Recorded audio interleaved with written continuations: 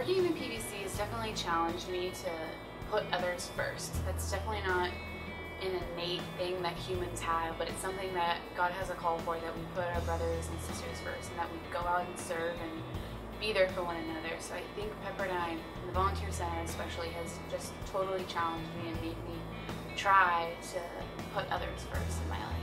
I guess more than just feeling the love from those that I serve and those that I interact with, I feel it all around me and the people that I serve with.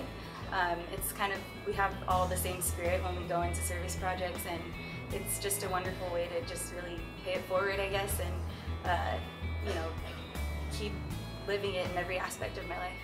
So I love to work with kids. I always have loved working with kids. And once I found out a little bit more about Jumpstart and the educational inequality in this country, I realized that I could make a direct impact on that, and so that's when I got involved with Jumpstart.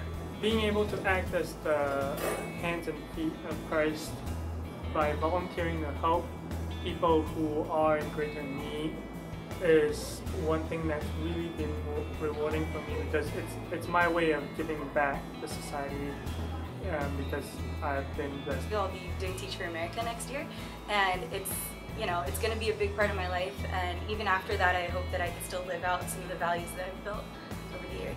Pepperdine's motto is definitely instilled in us from the very beginning, the values of purpose, service, and leadership.